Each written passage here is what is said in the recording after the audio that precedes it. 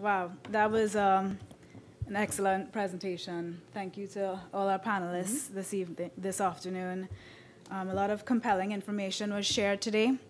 My name is Shaunice Wall. I'm the Linda Golodner Food Safety and Nutrition Fellow at the National Consumers League. As one of the pioneering consumer advocacy organizations, the topic of this panel today speaks directly to our mission to focus on social, economic, and health justice for consumers worldwide. So over the last decade, engagement in health research has played a central role in success of disease prevention and treatment. Many, when it comes to priority populations, many have a fierce sense of independence cultivated through surviving in a hostile environment, which is an incredible strength, but may also result in a reluctance to engage or seek help when needed. However, failure to involve these priority populations in research further exacerbates health disparities.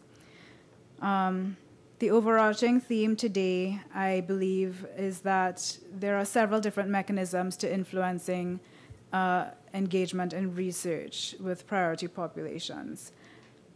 Some key recommendations or takeaways for engaging priority populations include broadly disseminating research opportunities, implementing user-friendly strategies, transparency regarding the risks of research to participants and community, distribution of more comprehensive, up-to-date information on clinical research and researchers, and of course, most importantly, building trust between community, academics, and clinicians by teaching these individuals to engage effectively bi-directional communication amongst these groups.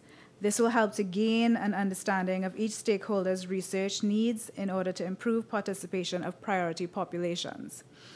Ultimately, priority populations have different experiences and different perspectives and need to be engaged in all phases of research processes. Our collective efforts provide the foundation for groundbreaking national research capable of yielding important breakthroughs to improve, lengthen, and save lives, especially in communities where research matters most.